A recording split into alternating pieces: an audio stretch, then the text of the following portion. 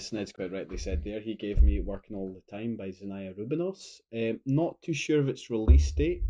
I think it was the 13th of July. All the singles seem to be like taken out of Spotify and just left the album in, but I think it was the 13th of July as far as I Aye, could well, figure out.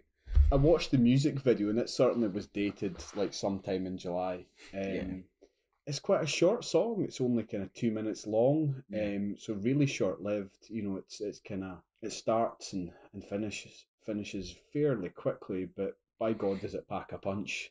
There's a lot in there. yeah. It features as kind of track number four in her latest studio album, Una Rosa, which is her third studio album to date. As Snedds was saying, Zanaya is an American singer-songwriter and multi-instrumentalist.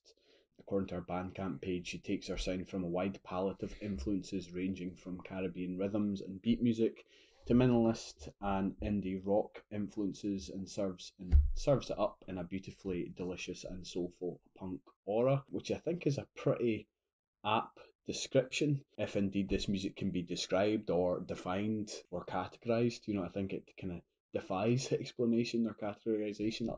As with a lot of the kind of songs that we cover or a lot of the music that we cover, I've kind of described it as opening with this almost kind of stuttering, almost jarring electronic trills and flourishes, which is kind of juxtaposed with wordless yet really soulful vocalizations from Zanaya, before she actually starts singing slash rapping at around the kind of 10-second mark. I found it interesting that her kind of lyrics and her vocals almost mimic those kind of stuttering electronics, as if they were kind of stuck in some sort of loop. She kind of repeats the odd word here and there, and for my money, it kind of felt as if it was kind of mimicking, what was happening with regards to the kind of instrumentation. Then at around the kind of 40-second mark, the song kind of morphs into this almost 80s electro pop synth soundscape, which for me sounded kind of almost reminiscent of Geist's, Parasites, or kind of that kind of Blade Runner feel to it. And then, we've got this kind of pre-chorus, which is kind of really quite good, really quite engaging. There's this kind of vocal refrain of "I'm working all the time." But as I said, there's so much depth and texture to it. I mean, there's male vocals in there. There's an air horn that goes off at one point, and it is that proper, what I think has now became that kind of comedy air horn. I'm not going to try and do it because I've tried to do it when I was explaining it to Kerry, and I don't know what I Wah, sounded. wah, wah. It's not even close. Yeah, I can't do it, man. Like, but you know what I'm talking about when I kind of talk about that kind of almost comedic, air horn sound. That's in there. Um, It's like a trope of like a certain kind of hip hop as well. aye, there's like I've described it as another female vocalist rapping in there as well. Sounds almost kind of childlike. It kind of reminded me a bit of Yolandi Visser from Die Antwoord, a wee bit. I wondered if it was just her own vocals It could very well like be. like modulated with some sort of autotune kind of thing, and just changing the pitch of it possibly.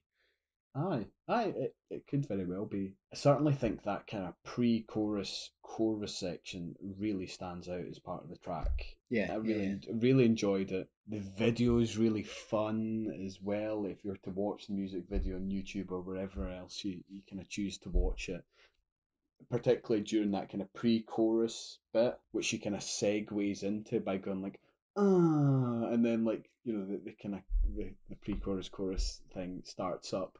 Um, there's this character kind of dressed in a kind of blue suit who's just kind of like firing money at her. It's really quite cool. He's actually got like a gun as well. Like she's just kind of like napping at one scene. She's kind of napping underneath a tree, and then like he comes up behind her with this gun that's just kind of firing money at her.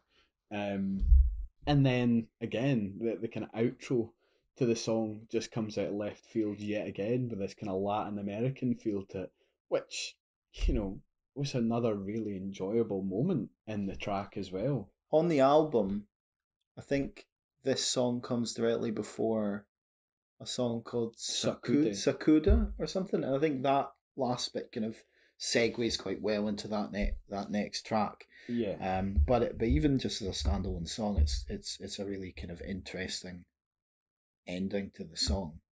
I mean, this song's like I'd never heard of Xenia Rubinos before, and I'm not really sure where or how I first heard this song, but it kind of just immediately struck a chord with me because of how weird weird it is, and it's got that kind of like her vocals are almost like 90s early noughties kind of R&B, like Yeah. sort of like I've kind of mentioned Destiny's Child here, and there's that kind of style of singing in her vocals, and like you said, there's those kind of awkward blasts of air horn and sort of grimy hip hop beats and off kilter electronics that come in, and I just always amazed when artists can take all these sort of disparate elements and somehow make them into something cohesive, because on paper it should be a complete disaster, but somehow they managed to make it all work together in a really interesting way. She's an interesting artist, Snedds. Like, I don't know if you kind of went back and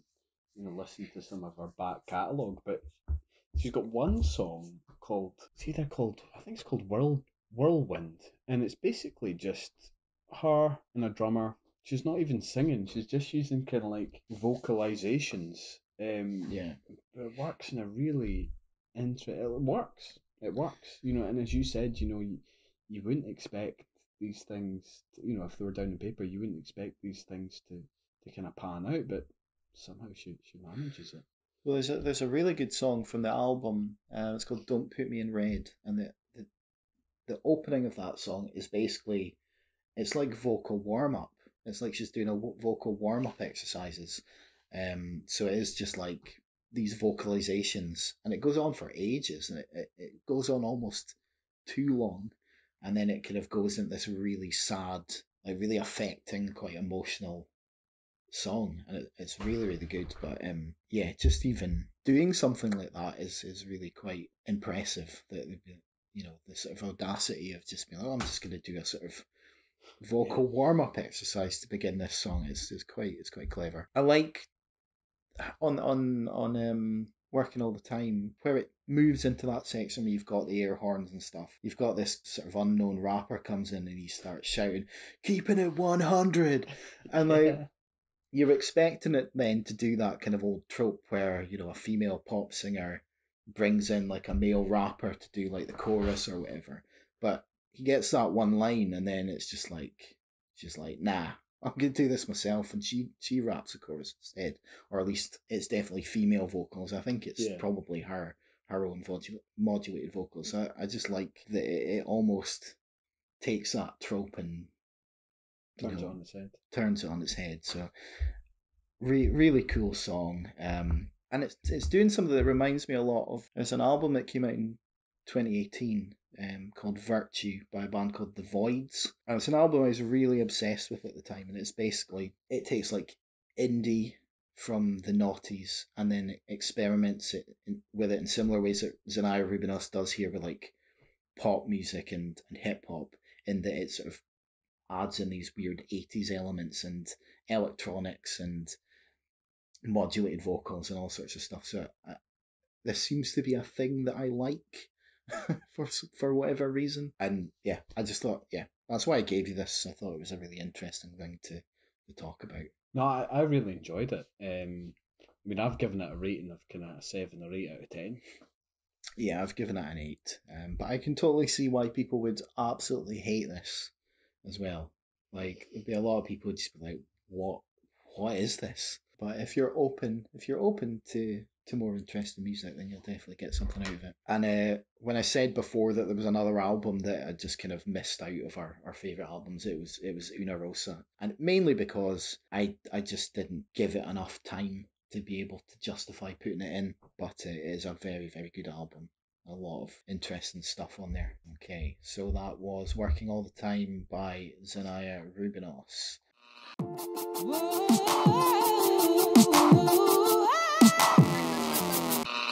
I'm just a lover, I don't want to fight, but you keep putting me in cages every day and night. And it was my day. I've been working all the time. I've been working all the time. Keeping it 100. I'm gonna get this paper, make it sooner or later.